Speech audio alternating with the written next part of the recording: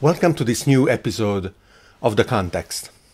Today I want to talk to you about what I would describe are the dimensions of knowledge. As we live in the world and acquire information and try to systematize and analyze and describe what we see, the knowledge that we acquire itself has a structure. And in the various ways that we, in specialized professions of scientists looking at certain characteristics of the world, we then design what are mathematical structures or theories and experiments in order to understand whether this knowledge is valid. These are in various ways characterized. For example, by their scale.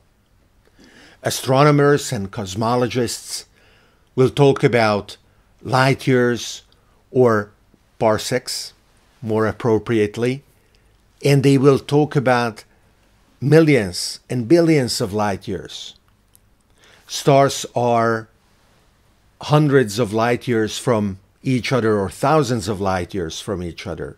A galaxy will be 100 or 200,000 light years across, and galaxies will be millions of light years from each other, and clusters of galaxies will cover hundreds of millions of light years. As attracted by gravity, they design the largest structures that we recognize in the universe. On the other end of the spatial scale, molecular biologists and chemists and particle physicists will talk about nanometers and femtometers, very, very small scales where the processes, the phenomena that they describe are equally very rapid. Rather than light years, they will be talking about nanometers, picometers, femtometers, and they will be talking about billions of a second or picoseconds and femtoseconds. Also, as we learned in the laws of Newton, we can talk about statical knowledge, the description of the status of a system, or we can talk about dynamic understanding. The first will be as if we had a map. The second will be the process that goes on the map and which sometimes transforms the map itself. And of course, they go hand in hand in terms of their precision. The more precisely we understand the starting points of the phenomena, the better we are going to be able to forecast its evolution. And this kind of granularity, which is fundamentally limited because of how the world is, and now we know, thanks to quantum mechanics, the coverage as well as the period of updating that coverage in the granularity of the description of the world, where this update is needed exactly because imprecise starting conditions are going to generate increasingly imprecise forecasts of the processes themselves. This influences the reliability of our knowledge and the reproducibility of the results of our experiments. And then, of course, another important dimension of the information becoming knowledge about the world is whether it is actionable. What are the applications that out of our science engineers can design. A famous example is GPS, which wouldn't be possible and wouldn't be precise as we need it to be precise without introducing the necessary corrections due to relativity theory. The corrections of the clocks due to their speed in orbit of the satellites, as well as to the changes in the gravitational field, are introduced in corrections of the system so that all the clocks are synchronized and the signals traveling between the satellites and our devices can be correctly used to calculate their position. So the mathematics used in the scientific theories becoming engineering applications make data, information, knowledge actionable. And then as the systems that we design become widespread in our world, the adoption of those applications changes our own behavior. Once again, before we had mobile phones, very simply meeting up with somebody entailed different kinds of behaviors and rituals than not what we are accustomed of doing now. And this leads to social transformation of how one can reliably live in a society, knowing that what the person learns growing up can serve the purpose of, first of all, surviving, and then hopefully living with dignity in relationships with others, building a family, and then teaching a set of behaviors that may or may not be the same as the one that we grew up with to the next generation. So the dimensions of knowledge are pretty important as we address our challenges, as we look how certain decisions are made out of our unavoidable ignorance in front of a certain situation, and then those decisions can be refined and improved as the information and the actionable knowledge around the situation itself improved. Before starting recording, I looked it up, and turns out the fact that in the Middle Ages people would empty their night bowls on the streets is a myth. It's a persistent myth. We have this image of the filthy streets in the Middle Ages and having to pay attention, otherwise you get showered in the morning by somebody unthinkingly throwing their nightly productions over you. The reason why this myth is so persistent is because we have this genetic cultural memory of the powerlessness that ignorance created.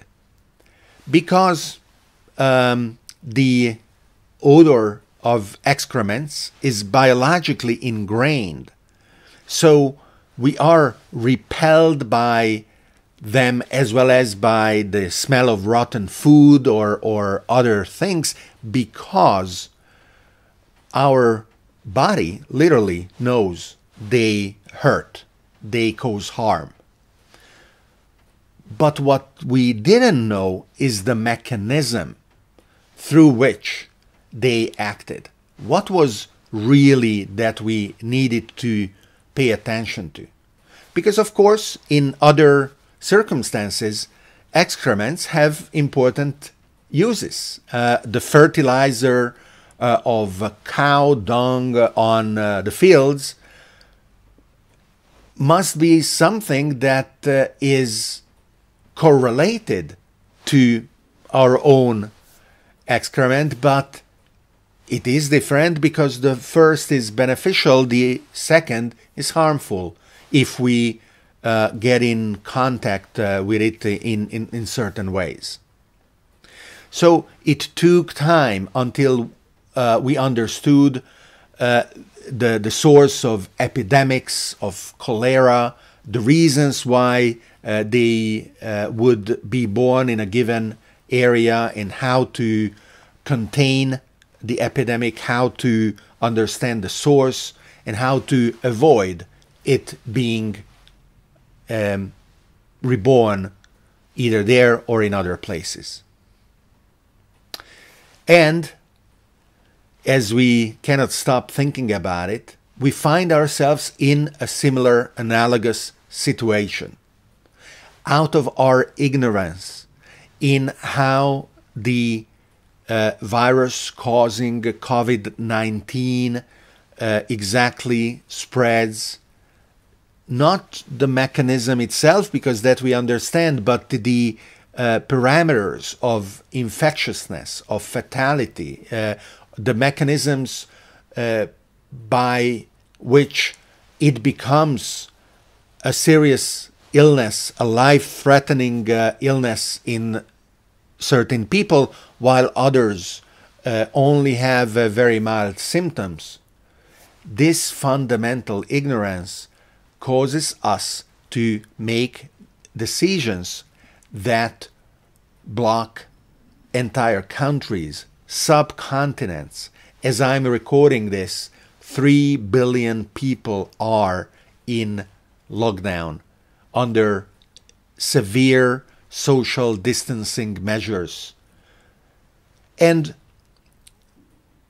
unsurprisingly, with a calculation that I have a hard time accepting, let alone acting on, there are those who say, wait a minute, these extreme measures have consequences. And if we look at those consequences, they can be even more harmful than the illness that we want to prevent, as fatal as it can be on certain segments. The economic trade-off of this calculation feels cold-hearted. And there are other consequences that are not taken into consideration. I read of a scientific publication that calculates that the improvement in environmental conditions, especially the drastic lowering of air pollution in China, will avoid the untimely death of something like 70,000 people, according to the calculations. 10 times as many will live longer than those who died because of the epidemic. And that evidently doesn't mean that we should want more of the epidemic either. What we should want is an improvement in our knowledge and understanding across many, many dimensions. We need to understand the mechanisms of action. We must improve our ability to test, both reducing its cost as well as greatly increasing the speed with which we obtain the results. If in the United States, as I am recording this, you have to wait several days, up to 5 days, to receive the results of a coronavirus test, in Seoul, South Korea, there are telephone booth kind of stations where you step in, they test you, they take the cells for the testing, and a handful of minutes later, you have the results and you go on to do your business. Now, once we are able to test, then we can understand that locking down healthy people who haven't been in contact and are not going to be in contact with infected people is useless. And then we can release or lighten in certain areas the measures. Obviously, as we also allow travel, this kind of separation is going to be just temporary, and any group of interconnected communities will be reinfected again. And then we must discover the infection much faster so that the infected people can be isolated and those who are not infected are free to live their lives. Which means that there has to be a constant, continuous testing. Now, we cannot test 7 billion people continuously yet, but we will establish what is the right amount, what is the right granularity, designing the map and of updating the map, and then making it actionable so that not an entire country or a continent has to be locked down, but maybe a city or a city block or an apartment block. And as this continuous testing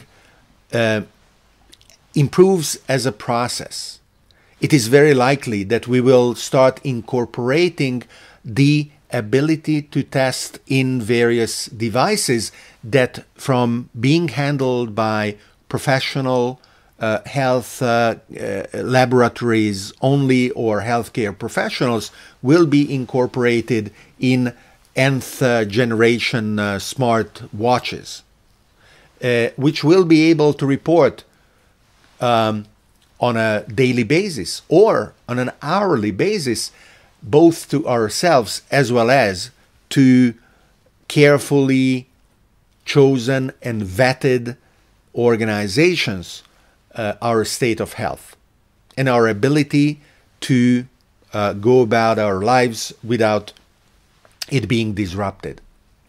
And of course, we will extend this functionality so that the testing is not only for the virus causing COVID-19, but other viruses as well, and bacteria. And from 1 we will go to 10, from 10 we will go to 100 or 1,000 different pathogens that in near real time we will be able to keep track of, both in and around our bodies as well as in our communities. And we will learn which are the good ones, which are the bad ones, and decide to immunize against the ones that we must contain. And this process will evolve to the point where it will really rewire our perception of the world. We will look back 10 years from now to today with a feeling of astonishment or even horror.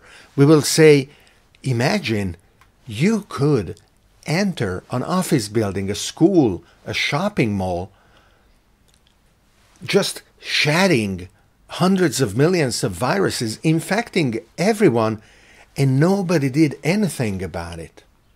And of course, this transformation of our mindset will blind us to the fact that it's not that we didn't know.